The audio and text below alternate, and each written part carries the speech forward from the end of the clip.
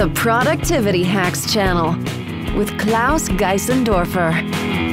In this video, I'm going to show you how to set up a professional business email address through Gmail completely for free using your own domain.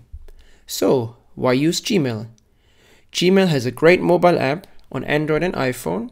It also has some other really cool features such as Google Calendar and Google Drive. Also, it gives you 15 GB of storage completely for free, much more than any other email provider. So I assume you already registered your own domain through a hosting company such as GoDaddy and you created an email address there. Alright, to get started, you can either start with a brand new Gmail account or use your existing one. I highly recommend you do that. Use an existing Gmail account if you have one.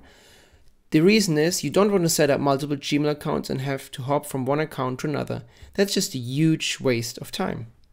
Alright, setting up your business email account through Gmail is a two-step process. First, you need to get all your emails somehow into your Gmail account. Second, you need to be able to send emails from within your Gmail account using your business domain. For step number 1, there are two options. You can use POP3 or forward. POP3 means that Gmail periodically pulls your emails from your other domain and pulls them into Gmail. Forward is instant, so I recommend you use forward, but I'm briefly going to show you how to use POP3 in case you're more comfortable with that. POP3, you click on settings here in Gmail, you go to accounts and import, you scroll all the way down, and you can add another POP3 email account of your own, where Gmail will pull that email address into your own Gmail account. As you can see, I have not set up any POP3 emails here. The second one, forward, is the one that I recommend. You can forward, I'm briefly going to show you how to forward Gmail emails. So in Gmail, you can just click on forwarding here and forward emails. However, since you have registered your business domain with an external domain company, you need to set up forward there. I'm going to show you that with two options, one-on-one and siteground. With one-on-one, you log in, you go to the control panel, you click on mail. Here you see my email, klaus@amistad.com. I click on settings. And here under settings, I click on edit. And as you can see, I already added my Gmail address here as a forward. In siteground, you go to cpanel. And a lot of hosting companies will have a cpanel. So this step is going to be applicable for many other providers. One quick tip, you can just click Ctrl F on your keyboard, search for email. If there's a long list, and you directly get to all the sentences that have the word email. So here we have your email accounts. I have Klaus@DesignDorado. I click on more. Access webmail, which is a little bit confusing.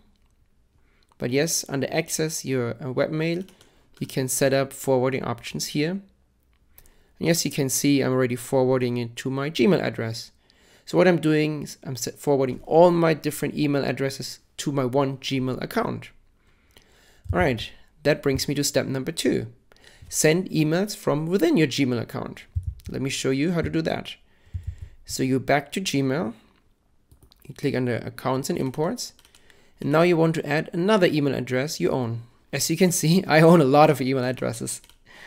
So you click here, and now you enter the email address you want to set up. I want to set up for Klaus@DesignDorado.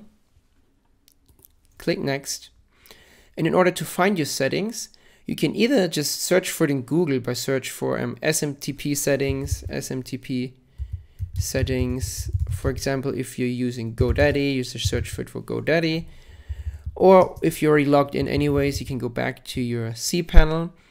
Here, Klaus@DesignDorado, I can just click on the More button, Configure Email Client, and here I can see all the configuration details. So I'm going to use the SSL settings, the outgoing server for SMTP is secure here. So I'm just going to copy and paste that in here. The username is klaus@designdorado.co.uk. Password. I also recommend you use a very safe password such as characters, letters, Don't just use your dog's name or so. It's not going to be very safe.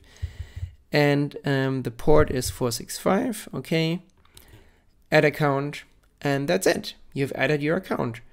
You now just need to click on your inbox. Find your verification email somewhere.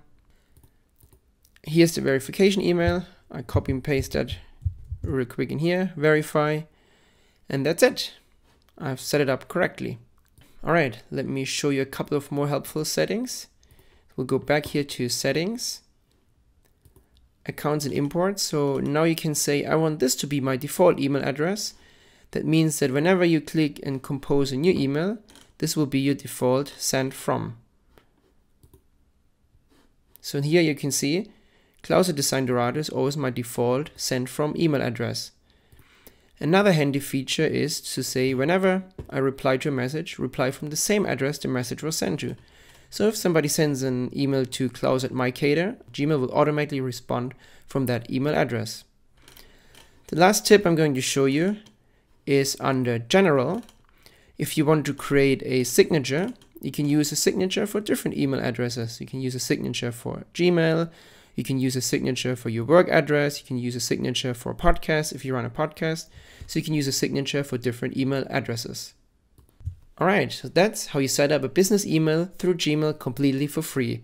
It's a way to look much more professional when sending out your emails. If you have any questions or comments about this video, then please use the comment sections below on YouTube. If you want to learn a little bit more about Gmail and want some additional tips, please check out this video here. I'm going to link to it right here. If you like this video, then please hit the like button and subscribe to my channel. The Productivity Hacks channel with Klaus Geisendorfer.